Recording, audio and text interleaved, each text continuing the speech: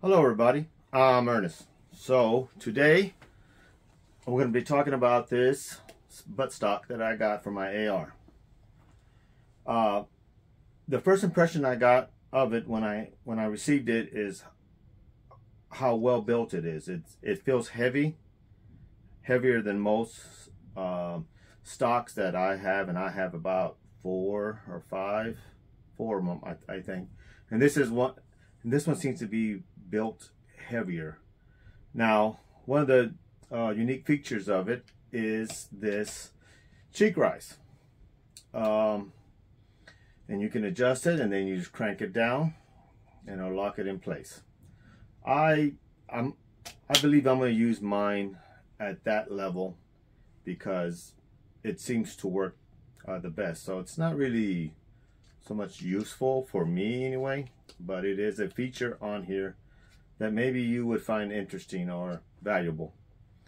It has the QD mounts right here on both sides. It has a QD mount. I noticed that it fits on there firmly. As you notice how hard, I have to use some force, and it doesn't move much. It moves very little. It's probably one of the most firm buttstocks as far as rigidity that I personally have. And you just push this button in, this lever in right here, and that allows you to move it to whatever position that you want to use it at. The buttstock is a little wider than most of them that I have. And I got this on Amazon for $32.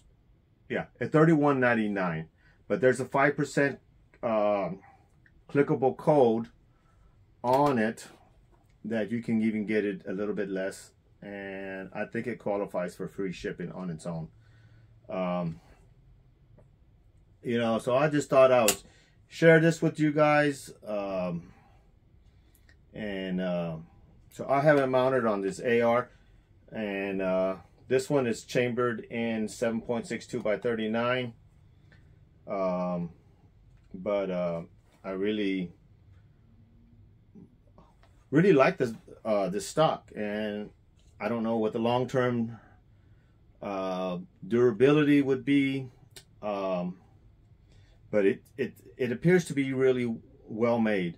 And if somebody really wanted a adjustable cheek weld, then this would be one, and a very economical one to get. So it's very firm. It fits. It seems to be a little bit heavier than most, and that might give you some weight on the end to counterbalance this heavy barrel. So yeah, so there it is. And just a quick video. Anyway, I'll put the link in the description, and I'll see you next time.